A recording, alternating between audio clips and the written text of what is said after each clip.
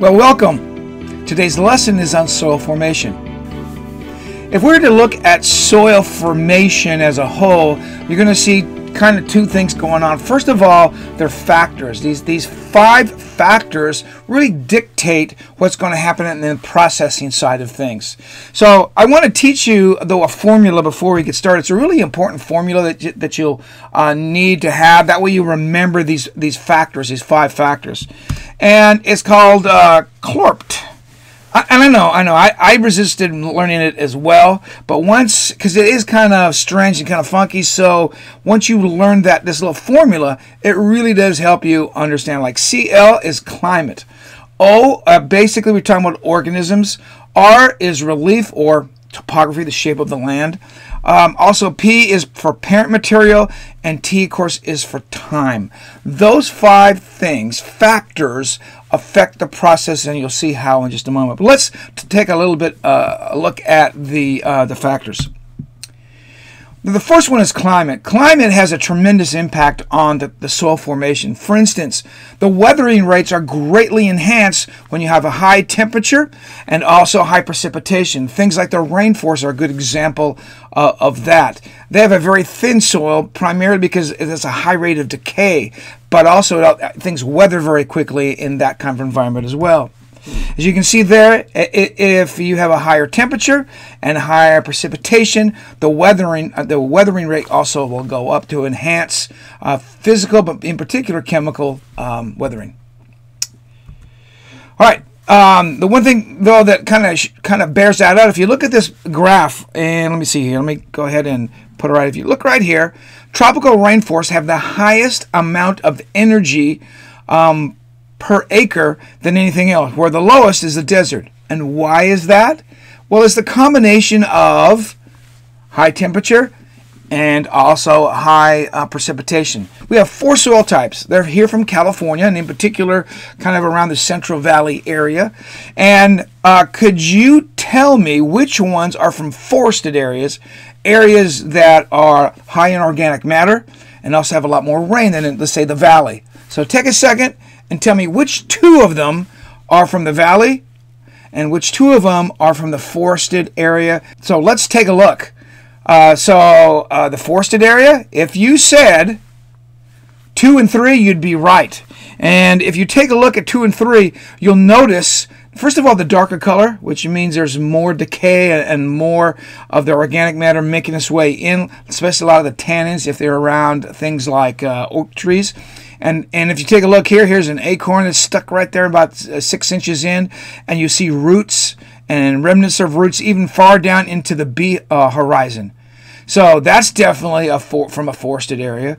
And then one right here, if you take a look at number 3, you'll notice that little kind of band of kind of lightly colored soil. That's some clay, so that's an E layer or E horizon, and you have twigs and you have some more roots in there. So yeah, 2 and 3 are from forested areas that get a little bit more water, actually a lot more water. And of course, because of that, they have many more trees, which has more organic matter. Now, animals have a tremendous impact because they keep mixing and moving soils and adding things such as manure and other kind of nutrients within the soil. If we first of all take the little bitty animals, the microbes, you'll notice that nitrogen fixation happens in legumes.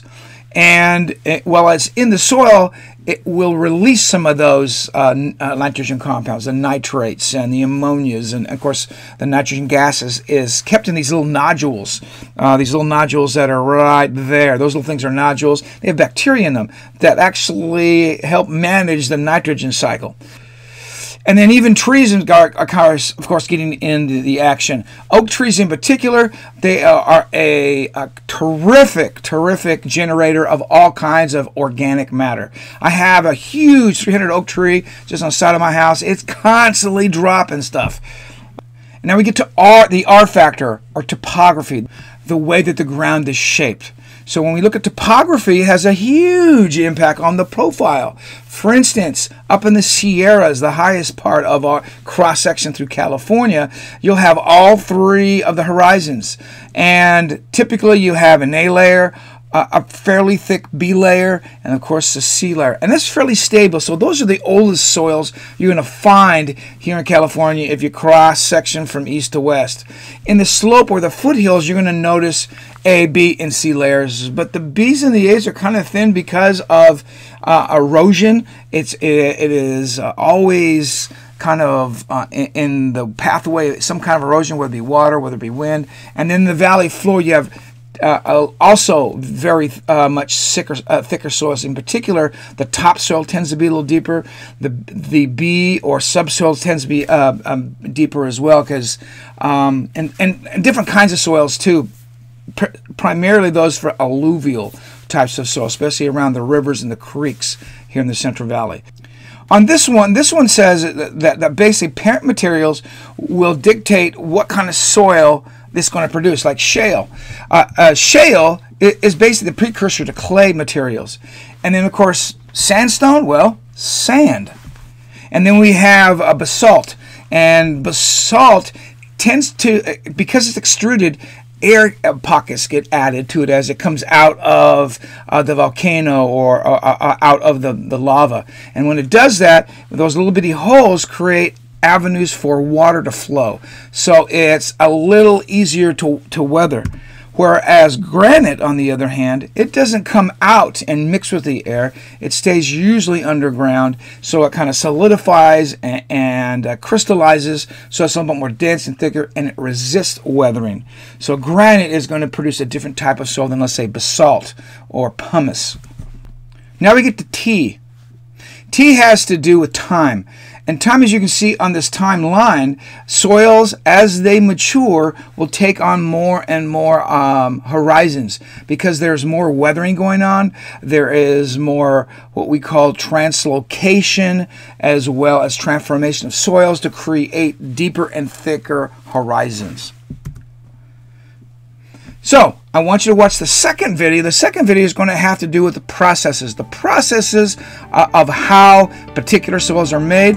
The factors, or the things that are the kind of the playmakers, whereas the processing goes on to make the soil properly. So come back for part 2 of how soils are formed. Thank you very much, and we'll see you in the lab.